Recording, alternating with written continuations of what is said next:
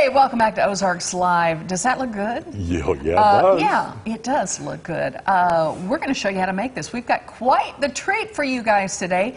It is National Strawberry Shortcake Day. So, of course, we have to celebrate it. What a day. It's one of the best days ever. Okay, Yeah. so we're going to make this. What is this called again? Strawberry Shortcake Fluff Salad. Like, really easy, takes a few minutes. And, you know, we're pretty lucky because our producers got all the, cutting out of the way. So now, I keep all my fingers. And we have the fun part of putting it all together.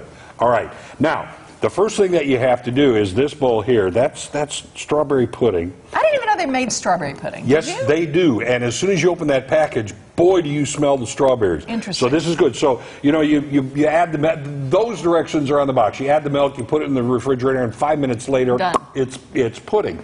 So you make that, all right? Okay. And then the next thing you do is get some strawberries, chop them all up. Now, see, the thing about this is you can do it to your own taste and how much you want. Sure. Oh, that's right. Before we do that, we're going to make it, you got to get the whip topping, like a Cool Whip or something. And you use about 2/3 of this thing. I'm just going to dump it in here. I don't think you have to measure this a whole lot. No, this is like, just kind of do it. And then mix it all together. Don't you love that they call this a salad?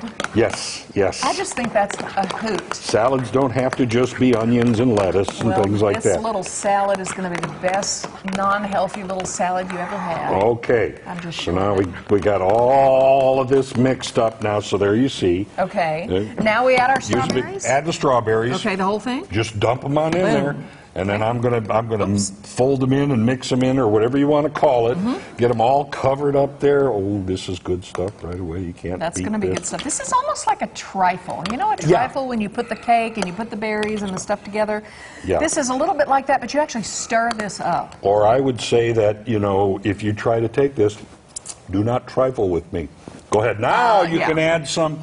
Now, we used a little bit of angel food cake. Of course, you can use that. You can use, of course, shortcake. Or, if you've got something else you want to try putting Angel in this food is mix, so go right good. in. Oh, yes, it is.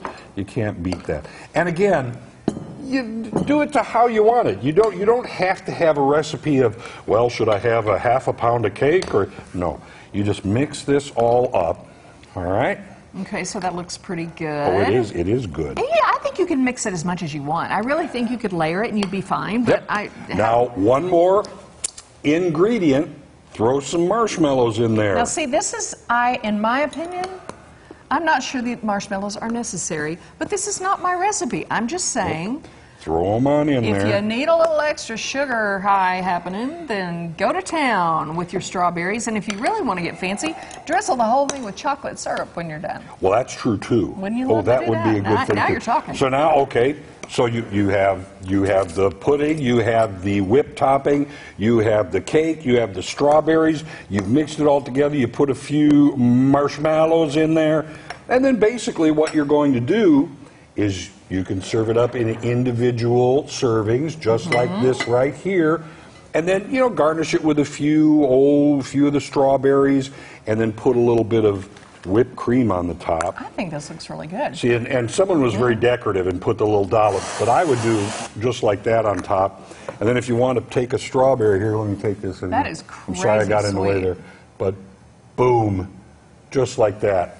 And you have a dessert fit for a king. That's very tasty. If you want to keep this bowl in front of you, that works too. It depends on if you can get away with it or not. And if you're going to share it or not. All right, the best strawberry shortcake you've ever had in your life. I've been over this with you guys. Oh. Forget the shortcake. Ritz crackers are where it's at. If I'm lying, I'm dying, y'all. No, you're telling the truth here. Take some Ritz crackers and put them in a bunch of them. What makes it great is that they're salty. So now you have the salty sweet happening, and this is going to be literally the best strawberry shortcake ever. Trust me on this one. Would you? I like it with ice cream, but let's do whipped cream. There you go. So there you have it, for Strawberry Shortcake Day. Thanks for everybody on the show today. Hope you all have a good weekend. I hope you do too, and we'll see you on the Girlfriend Getaway early Monday. Bye-bye.